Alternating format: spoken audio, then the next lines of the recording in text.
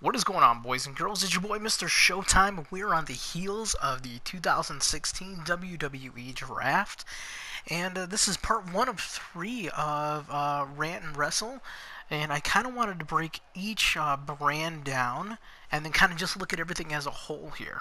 Okay, so I was actually pretty okay with the draft yesterday. I mean, there's not anything that really bothered me. I mean, I tried to stay off social media the whole time, so I didn't want to know, what people were thinking. I didn't want anybody to kind of bring it down because, you know, from what I saw after, is there were some people that, were upset about, the order people were maybe drafted in or what shows they were drafted to, and then as well as like, some people that may not have been drafted at all, specifically people from NXT.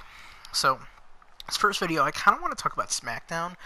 SmackDown, in my opinion, it's actually what I was most excited for, just because, obviously we have Daniel Bryan as the GM, and we have, it just seems like a fresh start, even with Raw too, but for SmackDown more so, probably just because, it's finally going live officially.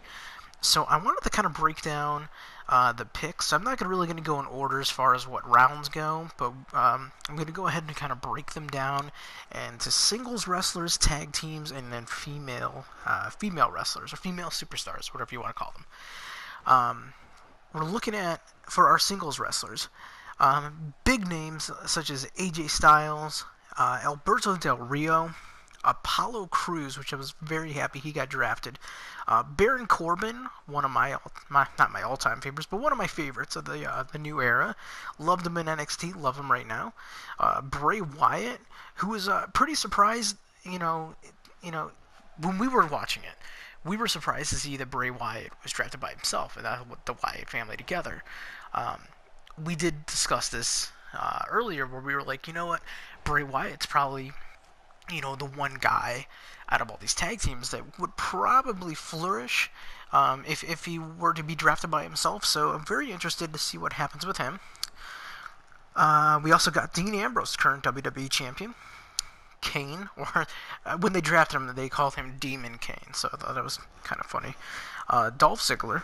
Eric Rowan, so that's going to be interesting to see if he does interact with Bray or if he's going to be his own person. Because if anybody does remember, towards the end of 2014, Eric Rowan broke up from the Wyatt family, and he kind of like a short run.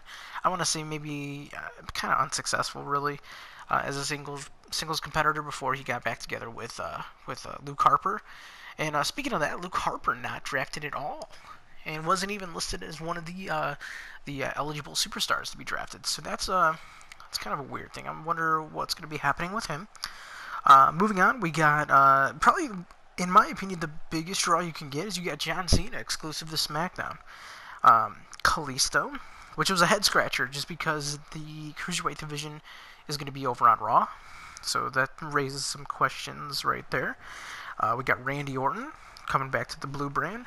The Miz, current Intercontinental Champion, with Maurice coming to SmackDown. Also, we have Zack Ryder and Mojo Rawley, so it's gonna be kind of interesting. Maybe we'll see the Hype Bros here on SmackDown. I do like what they're doing with Zack Ryder as far as his new little singles push here. I don't think he's gonna beat Rusev at Battleground, but there is the possibility of him bringing that U.S. title to SmackDown. So those are our singles wrestlers. Now our tag teams that were drafted, we got Breezango, the combination of Tyler Breeze and Fandango, the Ascension, Connor and Victor, Jimmy and Jay Uso, the Vaudevillains, Simon Gotch and Aiden English, and then also, this is the one I was most pumped for, was American Alpha, Chad Gable and Jason Jordan. So excited to see them on SmackDown. And then we move on to the female wrestlers, or the female superstars. We got Becky Lynch. Probably the most surprising draft pick of the whole night. Eva Marie. Naomi, making her return. Natalia. Alexa Bliss. And another surprise, because I thought they'd keep her down at NXT for a while, maybe give her a run with the title. But we're looking at Carmella, who I believe was the final pick of the night, if I'm not mistaken there. So those are your, and the one thing to keep in mind is that the draft, for every 2 picks, Raw had 3 picks. So Raw had the first pick, and SmackDown would pick one, Raw would pick another one, SmackDown would do another one, and then Raw. So basically, there was 5 picks. Then we do a match or a segment, and then Mick Foley and Stephanie McMahon, along with Shane McMahon and Daniel Bryan, they would make their way back into the stage and make their additional draft picks. So the one thing that is really interesting here, at least to me, is that you have the WWE Champion and the Intercontinental Champion. Those are the only titles on SmackDown right now.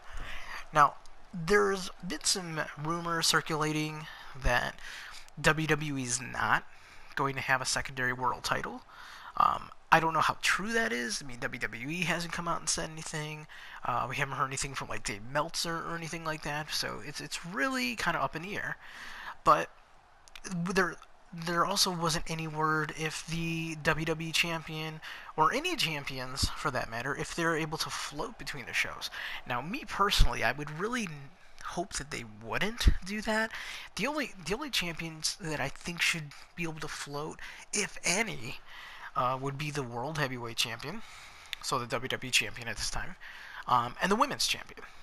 So I think it's smart to have, one brand for you want to make each brand kind of stand out. So I think what you can do with SmackDown, if they do get a secondary world title, obviously they'll have that. But if let's say if we're not going to have any like the tag team titles move over, which I think would be a shame, I think SmackDown should create a secondary tag team championship, just because you have teams such as, American Alpha. If you don't have them fighting for a title, or at least in contendership for a title, I think that's going to suck. So that's one thing that just really hasn't been established, is the question regarding championships.